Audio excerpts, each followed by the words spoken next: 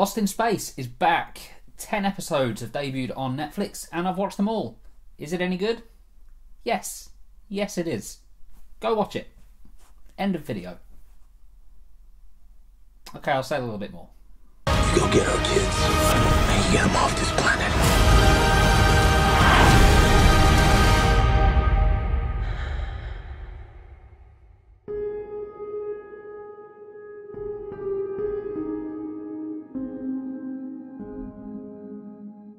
Lost in Space is a reimagining of the 60s series, also called Lost in Space, which centred on the Robinson family, who are leaving Earth to go to their new home, Alpha Centauri. But would you believe it? On the way, they get lost in space. The original series, I own it. I think you can just about see it behind me. It's hard to... There it is. There it is. I love it, I do, but I appreciate that it's not good. It started alright, like it was a serious drama for a few episodes, and then it descended into the ridiculousness. And I love the ridiculousness of Lost in Space. I do. I enjoy it, but I think that's purely from a nostalgia level. If I hadn't seen it as a kid, I don't think I could watch it now. It's been rebooted before. 1998 saw the Matt LeBlanc starring Lost in Space movie, which was terrible, and I've reviewed that very recently. You can see that. I'll put a link in the description for that. So, hopes were riding on Netflix to give us a good Lost in Space story, and for the most part, they have. The story and the characters needed updating. They did, and they've done it well, I think, here. The characters, most of them, and there's one I don't particularly care for that much, but the majority of them, certainly the Robinson family for me, work brilliantly well together. And they're played by a group of actors and actresses who are fantastic. Like in the Lost in Space movie, the 1998 one, the character of Will I struggled with. I couldn't believe that this kid was smart. I couldn't believe that he was smarter than his whole family. Here, I believe him. All of the actors are very good here, but it's Maxwell Jenkins, I think, that stood out the most for me. He's given a lot to do as Will, and he nails it. And he nails some very emotional moments as well. There was the end of episode 6. Oh, and I should mention spoilers. Spoilers for Lost in Space here. Going to be talking lots of spoilers. Okay, warning given. The end of episode 6, where I think it was episode 6, where he orders the robot to kill himself and to walk off that cliff, like that floored me. I wasn't expecting to get emotional in Lost in Space, but I did it, and that was largely down to Maxwell Jenkins' performance. Like, he sold me there as this kid who was doing a horrible thing, but for what he thought was the right reasons. OG Lost in Space primarily focused on Will the robot and Dr. Smith. They were the 3 breakout characters, and the show ran with them. It neglected a lot of the others, particularly the female characters. Maureen, Penny, Judy, they weren't given a lot to do. For a lot of time they were background characters, and only every now and then were they allowed a moment in the spotlight. It really didn't happen all that often. Here, on the other hand, they're all front and centre, and it's brilliant. Maureen Robinson is really the star of the show. She's the one that's in command. She's the brains of all this. John Robinson, who, yeah, he's a co-lead as well, but it feels like he's answering to Maureen a lot. It feels like Maureen is the one calling the shots, and it's so refreshing to see that. And this really is a show that focuses on character.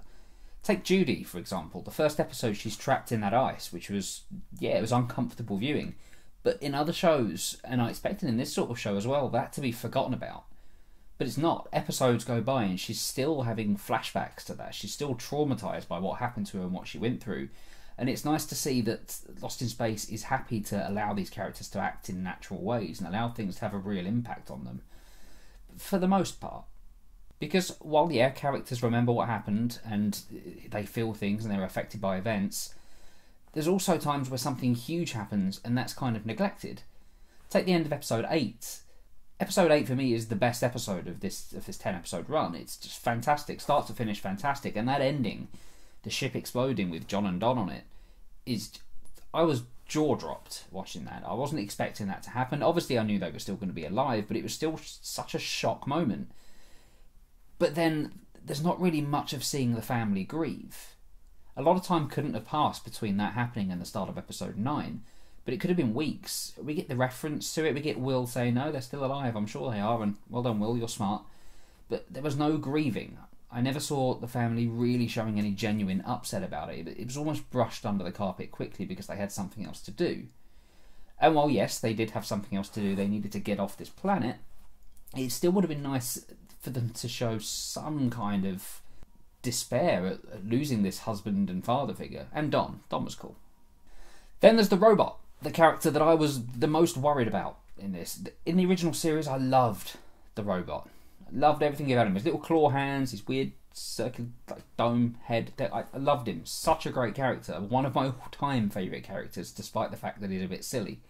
So I was worried when we were going to get a new robot who seemed very, very different. But then I guess he had to be. I guess you couldn't have the same sort of 60s version of a robot on a show like this. I wasn't expecting the robot to be this good. Like, he's a very different beast. He's not the chatterbox like the original robot was. His vocabulary consists of Danger Will Robinson, or Danger, insert name of whoever saved me here. He doesn't say a great deal more, but it's all in his actions. You can see that this is a creature that's learning, that's trying to acclimatise to his situation and the people that he's with. And he's a much more involving character than I ever thought he would be. Like, the robot floored me in this. He was so good. And that sacrifice he made at the end of episode 10, I'm not sure I really bought into it too much, that he would suddenly remember Will Robinson, but it was such a great moment that I can forgive that. It looks like we'll be seeing a lot more of the robot and his history and his backstory in season 2. So yeah, hopefully that gets commissioned and we get to see that, because I love that character. There is, however, one character of the main bunch that I didn't care for that much, and that is Dr. Smith. I'm not really sure where the problems lie here, whether it's with Parker Posey's performance, and she's a great actress, so I don't know if it is her, or it's the writing, or it's both. But Dr. Smith doesn't come across as a natural villain. She's far too moustache twirling for me to be able to invest in. The twist at the end of episode 1 that she's not actually Dr. Smith and the name's June Harris, great Lost in Space nod there to the original, it was awesome. I loved seeing Bill Mumy back, even though it was very briefly. It was great seeing him as the proper Dr. Smith, and I thought we had a villain that was going to be great. It was going to be really, really interesting throughout this, but very quickly it just seemed that there was no real purpose to the character of June. It was almost like she was there because the writers felt they needed a bad guy in this. They needed a villain, and I guess they did, but they could have done a lot better than what they did here. I mean, it is fun having a character like June who just wants to look after herself. That's it. She doesn't care about anybody else, mostly. She looks after number one, and that's it. That's cool. I enjoy that, but there needs to be more to it. And I personally didn't get that from June. I just found her to be very, very one note, which is a shame. I was hoping for more, and she's still around, so hopefully we'll get more in season 2 now that she's going to be forced to work with this family a lot more. But yeah, I wasn't overly impressed with her in this first season. The show also made some choices that I didn't think I was going to be a fan of. For starters, I wanted a lot more of being lost in space. Like, we get some space stuff later in the season, but when this begins, we're in space for about 5 minutes and then the ship comes crashing down and we spend the rest of the time on this planet. That disappointed me initially, but then it started to remind me of a show that not a lot of people seem to watch, called Terra Nova. I loved that show, and that's what Lost in Space most reminds me of. It reminds me a lot more of Terra Nova than it does of the original Lost in Space. I was also interested in whether the writers would be able to keep up the quality of writing and to keep stories interesting when all they had to write for was the Robinson family, a robot who says one thing, Don West, and Dr. Smith. I wasn't sure how they were going to do it, but I was interested to see. It turns out their way of getting around that is to have a lot more characters in. Now, yeah, the original Lost in Space had a guest star from time to time. Like, quite a lot of episodes had them coming across people and meeting new people, but they weren't with their own people. They weren't as part of a community like they are here. The planet that they crash on has lots of other Jupiters there, not just the Jupiter 2, and it has lots of other people for them to interact with, some people that they know. It's their own people, it's other humans from Earth. And while, yeah, I do think it's a shame that they took away the isolation factor that the original had, that it was just this family and they had nobody else, I do think it was best for this particular show, at least for the first season. For example, if it wasn't for these other characters, then Penny would have had very, very little to do. And it was nice seeing how people like John Robinson are viewed by others. So yeah, it wouldn't have been my initial choice of how to go about things, but I think for the most part it paid off.